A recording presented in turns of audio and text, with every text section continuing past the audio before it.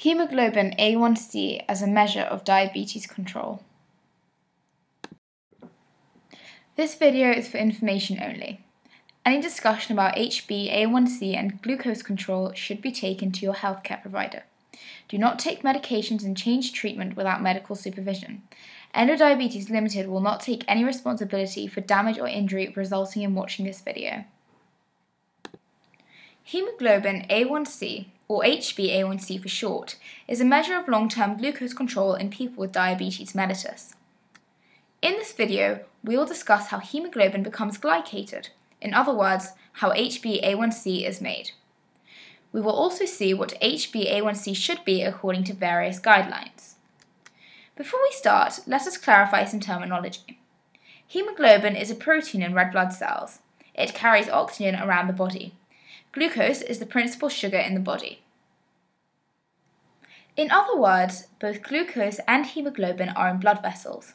Some of the glucose molecules will attach themselves to hemoglobin in proportion to the glucose blood level. So to speak, the higher the glucose, the higher the HbA1c. As red blood cells live for 3 months, HbA1c is a reliable guide to glucose control. In people who have altered hemoglobin molecule, for example, due to spherocytosis, sickle cell disease, etc., HbA1c is not a reliable guide to glucose control. Fructosamine, a plasma protein, is used instead. So, what should HbA1c be, and what are the HbA1c targets? People with diabetes and higher HbA1c are more likely to develop complications, including eye and kidney problems, heart attacks, etc. Most guiding bodies would recommend setting the individual target to HbA1c for people with diabetes between 6.5% and 7.5%. Guiding bodies now make some allowance for age, general welfare, etc., so in some individuals it is considered appropriate to allow the target HbA1c level to be above 7.5%.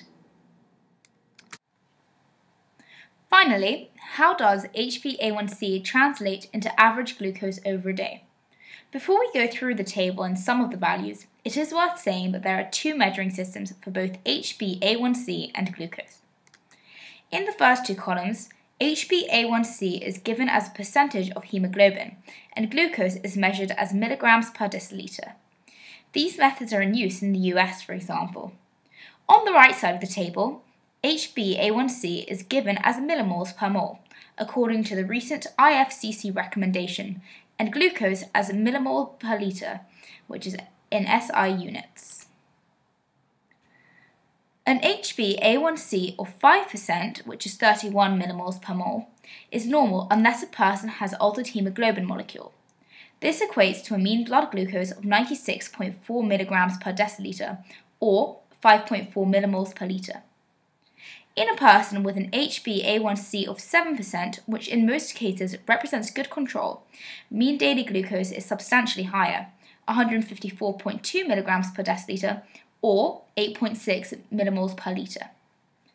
An HbA1c of 10% reflects glucose control that needs to be improved. This equates to the mean daily glucose of 240.8 milligrams per deciliter, or 13.4 millimoles per liter. The method used to produce these figures has its critics, as the margin of error is higher than one would ideally like, but it gives some insight into what HbA1c means in terms of mean daily glucose. This video was brought to you by Endo-Diabetes Limited. All rights reserved.